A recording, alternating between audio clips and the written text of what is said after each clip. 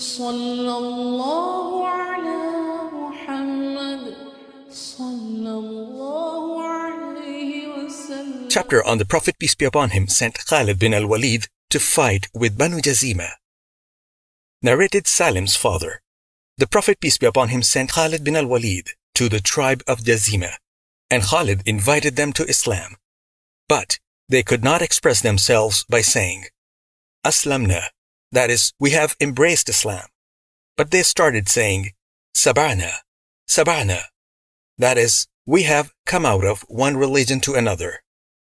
Khalid kept on killing some of them and taking some of them as captives, and gave every one of us his captive, till the day when Khalid ordered that each man, that is, Muslim soldier, should kill his captive.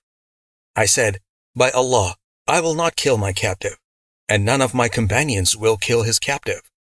When we reached the Prophet, peace be upon him, we mentioned to him the whole story.